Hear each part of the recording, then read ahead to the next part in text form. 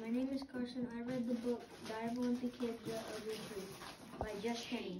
My book is fiction. My book is about Gray going to different places. I think you'll like this book because one of the ugly truths about it is that Gray wears diapers, and that's my favorite part.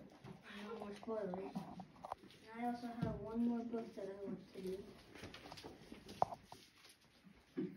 I read the book Dive Olympic Kid by Jeff Kenny. My book is fiction. My book is about Greg. At the start, it's really hot, and towards the end, Greg was freezing, and they had a huge snowball fight. I think you will like this book because Gray got sneezed on and pretended he was sick, which you should not do because school is cool.